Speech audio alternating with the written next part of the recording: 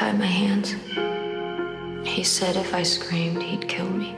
How did last night end?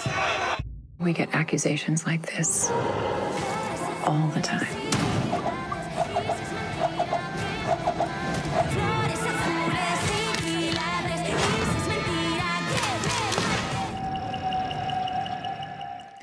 You just saw a glimpse of some of the shows and films that are part of a deluge of creations that feel like a direct response to the Me Too movement, dealing with sexual harassment, rape and consent. So are we making progress in the way these subjects are treated on screen?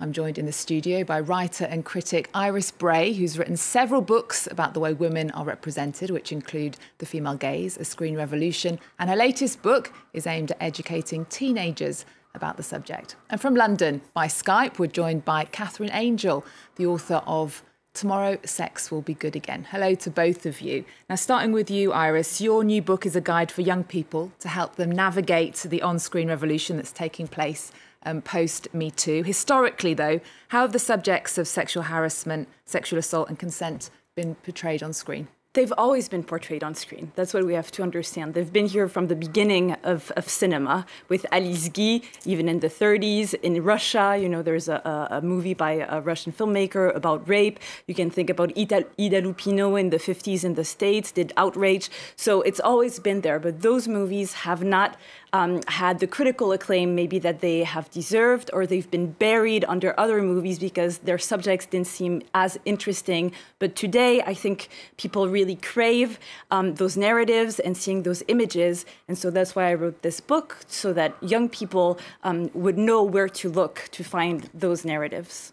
And Catherine, most of us will have witnessed sexual harassment on screen, but maybe we didn't realise it, like in Goldfinger, when James Bond corners Pussy Galore in a barn and she eventually succumbs to his advances, or in Bridget Jones's Diary, where Hugh Grant's Daniel Cleaver, as her boss, emails her sexually suggestive messages and then mistreats her at work when the relationship breaks up.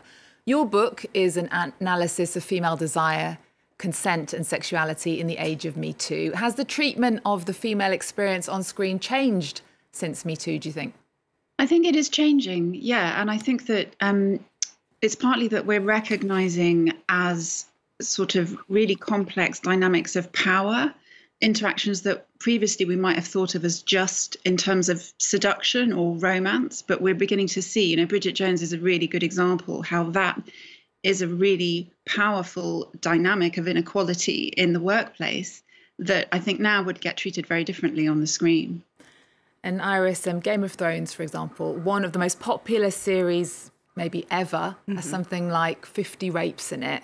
The Fall, True Detective, Luther, True Blood, sexual assault features in all of these. I read something that 80% of pornography is rape pornography. Why do you think rape has long been a staple of TV entertainment? Because we've been taught that desire is tied to domination. And I think that's what we need to deconstruct. And so the problem is not that those movies or TV series exist, is that they are in itself, they're dominant. That's the dominant discourse. So we need to have other TV shows, other films that show that desire can come from a place of equality and no longer domination. And I think that's the key to really have a revolution. And after Me Too, we've seen film and TV striving to do better when they're exploring these themes. Last year, we had the film Bombshell in the series The Morning Show, where women were calling out their aggressors and aggressors were being brought to account. Then there are more nuanced projects like The Assistant, Promising Young Woman, BoJack Horseman and I May Destroy You. Give us an example of a series that you think shows how we should be addressing these subjects. I think I May Destroy You is a very good example because you're always in the point of view of the female heroine and she is raped and we're going to see the consequences of her rape through the 12 episodes. And I think that the TV series format is interesting because you actually have time to understand how power dynamics are working and how one event can actually affect your entire life and also your friends around you. And all those examples are important because women can recognize what they've been living and then can put words onto it or even images onto it and then explain and understand their own experiences. And I think that's why fiction is important to and can have an impact on our daily lives. And Catherine, I May Destroy You challenges the audience's often inflexible views on what constitutes a victim and how a victim ought to behave. We also see other sorts of betrayal of trust in this series, such as the seemingly spontaneous threesome that turned out to be planned by two men beforehand. She was tricked in a way into consenting. It's not a crime, but it's still a violation. Consent, it's not just yes or no, is it? No, and I think that's what was so beautiful about I May Destroy You. I think it's one of the most amazing pieces of television I've seen in a really, really long time, partly because she really excavates, the experience of sexual assault and the kind of all the ripples and the after effects it has, including the protagonist's kind of emergence as a sort of, warrior on social media denouncing rapists, which, works for her in some ways, but also becomes a source of its own kind of pain and trauma for her. It really deconstructs all the ways in which women are required to act in certain ways, either in order to prevent sexual assault, but also in order to kind of rehabilitate themselves from it. That TV show was just really quite groundbreaking in its attention to the nuances of the effects of sexual violence. And I think, as you said, that scene where Terry has a threesome where she thinks that she has, been enabled to explore her own sexual desire autonomously, as a young woman with sexual desire. But it turns out that she was kind of maneuvered into position. Again, a really subtle exploration of the way in which power dynamics work in really small kind of piecemeal ways, not just, a stranger in the street assaulting you. And Iris, your new book is addressed to young people, educating them about the images that surround us, not only in series and films, but in video games. In video games, players actually have a very active role in what's going on in the action. And we spoke to the Atlanta-based Drew Crescent, who founded a charity called Gaming Against Violence. He told us about one of their video games aimed at teaching young people about consent, and it's called Respect Dance or Respect Dance. The narrator tells young people, hey, you're at this dance and you don't know how to find somebody to dance with you. Well, first of all, find somebody that you're interested in, have a conversation with them, and then ask their permission if they want to dance. And of course, asking permission to dance is a form of consent. We want to ask permission before we engage in behavior. And then as the game goes on, you're reminded that even though you had permission to dance with somebody yesterday, that doesn't mean you have permission to dance with them today.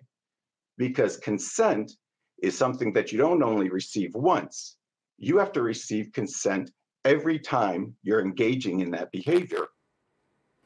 And Catherine, careless treatment of sexual violence on screen is, of course, a reaction to real life in which victims of assault are invariably treated suspiciously, their credibility and character scrutinised via their texts, social media accounts and sexual history, and very few reported rapes are prosecuted. Do you think that as TV and film change the way they tackle this subject, the wider problem could improve? I hope so. I mean, one of the things I find kind of dispiriting is that, we get these waves and waves of movements that are really important. And, these shifts in representation are hugely important. The resurgence, periodically of women's speech about what's happened to them, as we're seeing in the UK at the moment, we're seeing in France as well in relation to questions of consent. But despite all this speech, the rates of sexual violence remain very constant. One of the things that I'm interested in my book, which is that, consent is an absolute must, obviously, for sex, and we have to get the law right. But some of the rhetoric around consent about, women needing to be very clear about their sexual desire, to know their sexual desire and communicate clearly so that they don't experience coercive sex, I think ends up placing yet again the burden on women to be a particular kind of person in order to not experience sexual assault. But the fact is, as you've kind of hinted towards, it's very difficult for women to just confidently and clearly assert their sexual desire, because it's often their sexual desire that gets used against them. So I think, we have to be really careful. Are we asking something that involves creating an ideal of which they will inevitably fall short, because not everybody can be this confident expresser of sexual desire? And then who gets blamed for that? Now, Catherine, just before we go, I wanted to ask you about the title of your book, tomorrow sex will be good again. Is all this debate about sex ruining sex for us? No, I don't think so. I think the more we talk about sex, the better. And, you know, the title is kind of a bit ironic in a way. It's a quote from Michel Foucault when he was satirizing the counterculturalists of the 1960s. But, you know, the book is an exploration of whether we can be optimistic about sex and whether sex can get better for women. There is a lot of bad sex out there, not just sexual assault, but disappointing, painful, humiliating sex that women are having.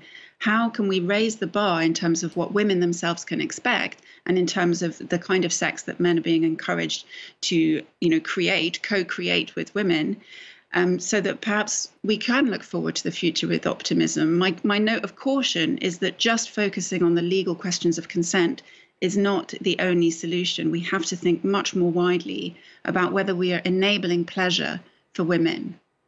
Okay, and Iris, we're going to play out with one of your favourite series of the moment. And why are you a fan of Normal People?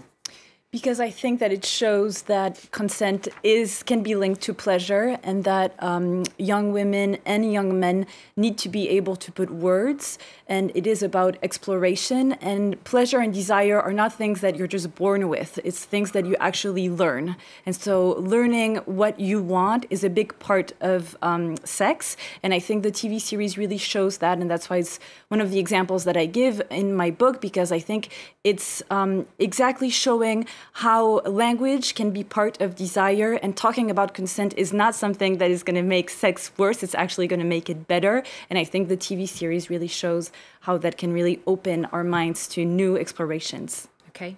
Iris Bray, thank you so much for joining us. Your latest book is called Sous nos yeux, Petit manifeste pour une révolution du regard. Catherine Angel, thank you so much for your company. Your book, Tomorrow Sex Will Be Good Again, is out now. Remember our website, we're also on Twitter, Facebook and Instagram. There's more news coming up on France 24 after this. Are you dating anyone problematic at the moment? I haven't had a midnight call from you in a while.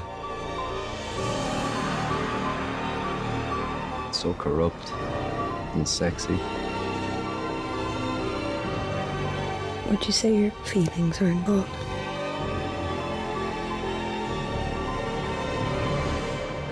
Obviously. Who is it obvious to? They're known for their cuisine and saying hello with a kiss. They only work 35 hours per week, when they're not on strike, that is. How true are these clichés about France? Every week, Florence Villeminot tears apart stereotypes. Join us for insight into French culture and current events to understand what makes the French so unique. French Connections, presented by Florence Villeminot on France 24 and France24.com.